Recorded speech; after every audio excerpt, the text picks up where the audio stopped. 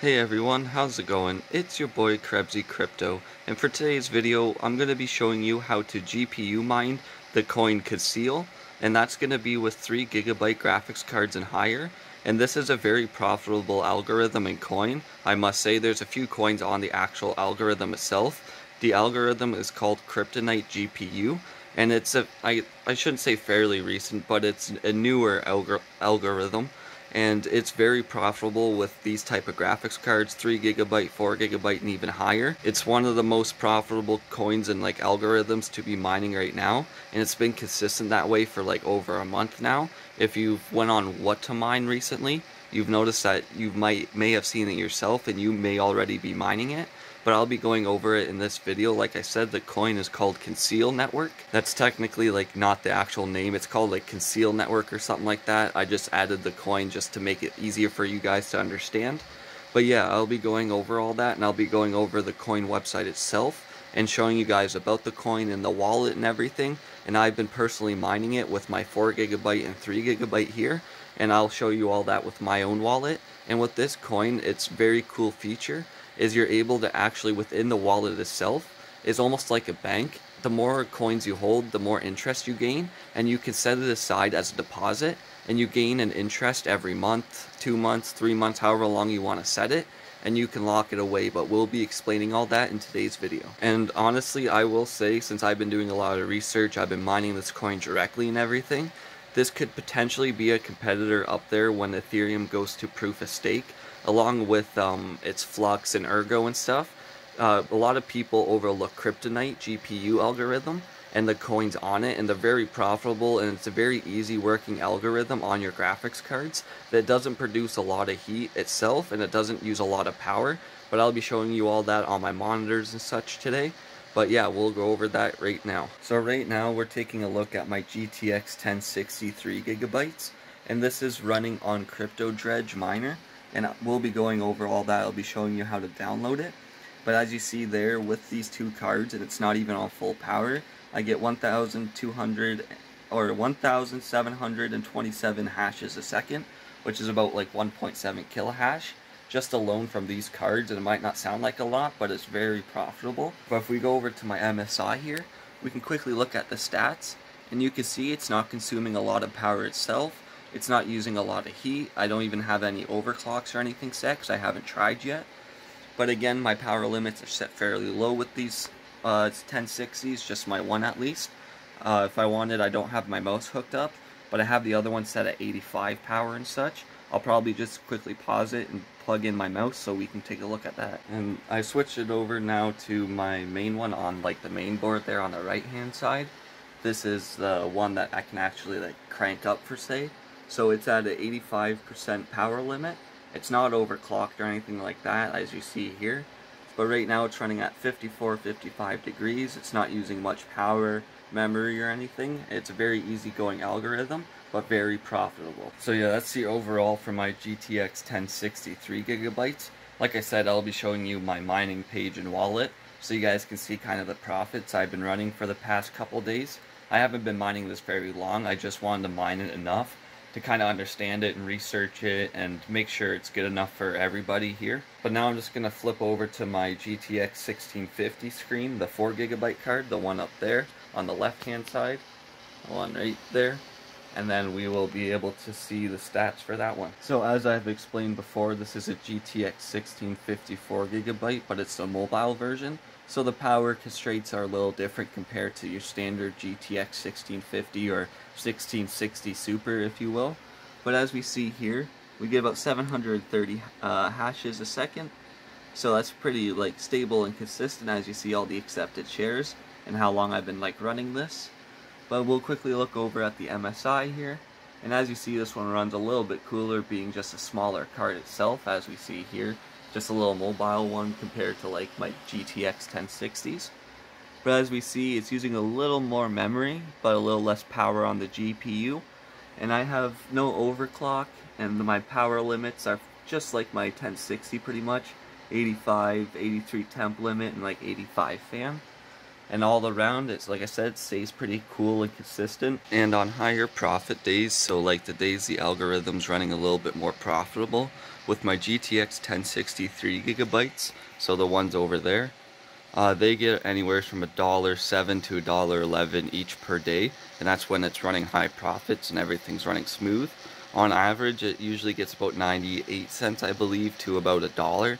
So it's pretty profitable for these lower end cards, considering most people, I believe, pay like anywhere from 10 cents to like 40 cents a kilowatt for hydro, I think it is. So if you're pulling in $1, you're profiting like 50 cents at least. So it's pretty good for a lower end card. And then my higher end one here, so like the 1650 4 gigabyte like mobile version, that pulls in around 85 cents to 90 cents when it's running high profit. When it's running low profit, around like 80 cents. So it's a pretty good like profit margin for both of these, considering I don't pay power. But even if you were to pay power, it's still a pretty good deal. I'll post a link to Minerstat in the description so you can put in your information and power consumption to see if it's profitable for you. But like I say, take Minerstat with like a grain of salt, because it is up and down with like the range on profits. It doesn't take in pool fees and other things. It just gives you like the straight profit with your hydro rates. So just take it lightly, maybe add or remove a few cents depending on your region. But like I said, overall, it's a great like algorithm and coin to mine. So now we're gonna get into the actual tutorial part and how to set this up, and looking at my profits and looking at the page itself. Alright, so now we're over on the computer here, and we're just going to check out the Conceal network website, and we're just going to go over what the coin's about and like what wallet you need and just information about it here. So on the website here, as you see, it's loaded up. This is the page you're going to come to. It's privacy protected DeFi, decentralized finance, private transactions, and encrypted messaging. So it's a few features into one. Its main focus is being privacy, like totally anonymous. You can't trace it, things like that. But we'll go more in depth as we go down further on the website here. So as you see, there's a few options right off the top here: cloud, CLive, wallets, roadmap. We'll kind of be going through a little bit of each thing as we scroll down here. So as we scroll down, it's going to talk about what the coin is actually about. So Conceal Network is a secure peer-to-peer privacy framework, empowering individuals and organizations to anonymously communicate and interact financially in a decentralized and censorship-resistant environment. So it wants individuals and organizations to anonymously communicate and interact financially, so moving money and things like that. It wants to do this in a censorship-resistant environment, so that way there's no censorship. Anything can really go on with the transactions and such, and anyone can store the money anywhere, as you'll see here. So Conceal Network powers the CCX cryptocurrency, which is Conceal cryptocurrency, which is an open source privacy protected digital cash system that mimics physical cash. Nobody knows where you store or spend your CCX. All transactions, deposits, and messages on the Conceal network are untraceable, tamper-proof, and operate with no central authority through the use of cryptograph protocols. So their main focus is everything is untraceable, it's anonymous, it's tamper-proof, and a big feature is like the messaging. You can message within the blockchain, so it holds messages, but you can't tell like on the blockchain, you can't go back and track who it's from and such. It's only if you go peer-to-peer. So if you have that address and contact saved, it will pop up saying you have a message from so-and-so. But it's all encrypted messaging, as it says, a truly private, decentralized, anonymous, untraceable, and end-to-end encrypted messaging service that operates on the blockchain while allowing messages that self-destruct. So even after you send messages, you can set a timer where they self-destruct after a certain amount of time. So that way it truly fully stays anonymous. Everything stays hidden, it's untraceable, it all gets removed from this blockchain. So it's a lot of true technology. And just to back it up, it's been around since 2018, and they continue to put out features, and they have a whole roadmap, so we'll be looking into that. So that way, like, you guys know it's a trusted, like, I guess, company and network running this type of thing. It's not just a coin that popped up recently and it's totally like lost its thing. It's been around since 2018, it's built itself up, and it's still not even to the full potential, I think. So as we scroll down here, you're going to see something called the compound interest calculator, and this is their like how they want to act like a bank system. So as you see, there's different tiers. You can go ahead and punch in like different amounts at the top here.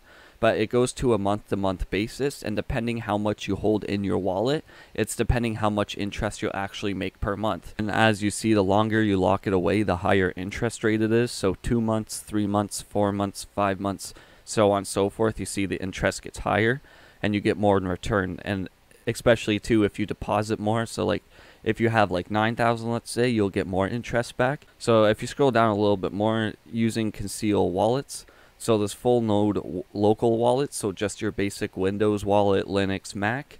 There's light wallets, so they're cloud-based, light versions of the wallet, so it's not like the full blockchain download.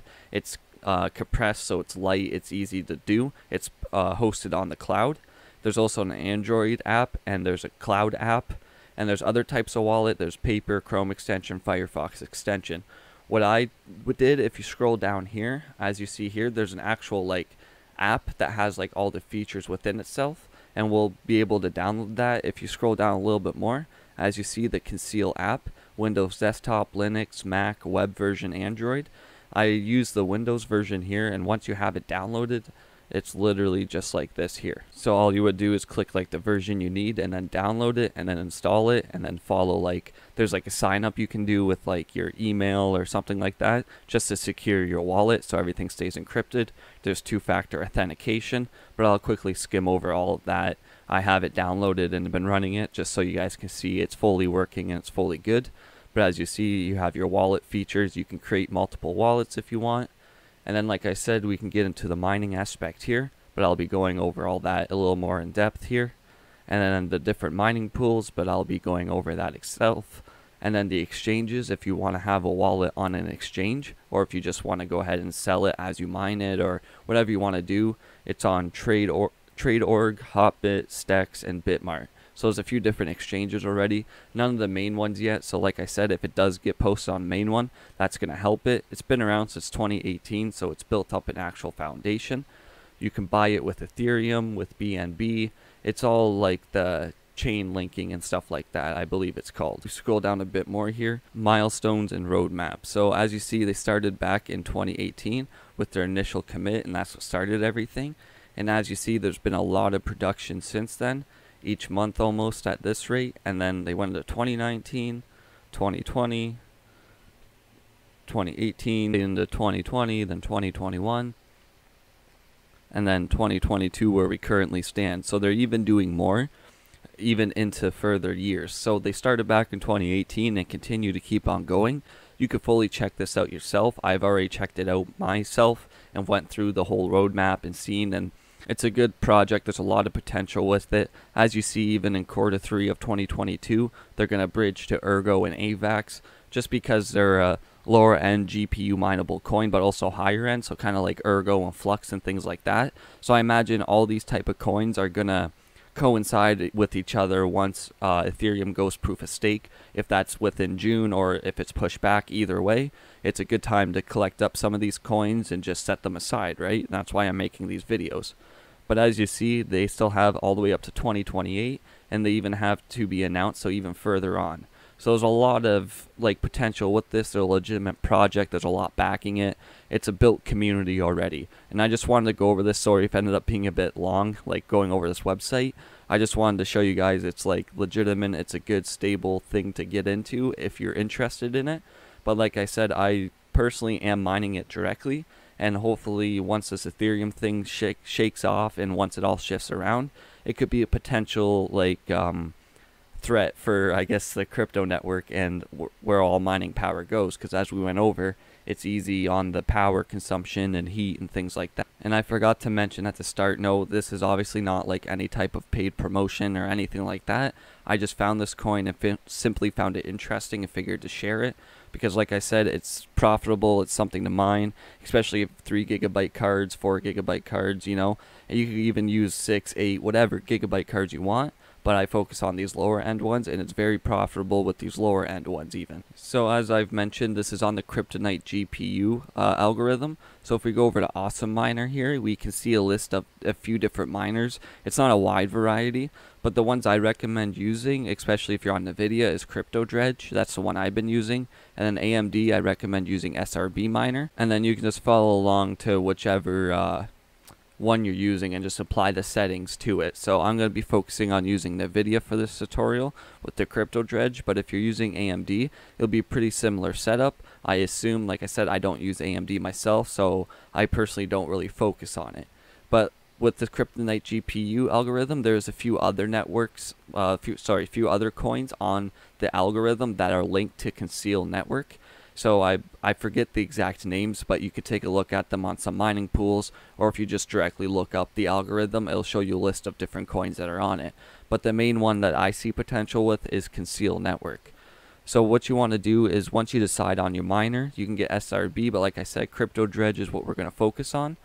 You just want to go here to the Cryptodredge website. I'll post a link in the description, and this is just going to be the home page. It's very straightforward. You can click get now or just click latest version, and then it will download. So if we click get now, and then it will link the actual downloads per your device, so Windows or Linux, and then depending on your CUDA version. So if you have a different CUDA version, I believe there's a GitHub which I will link with other CUDA versions for Cryptodredge, just in case you have an older CUDA version.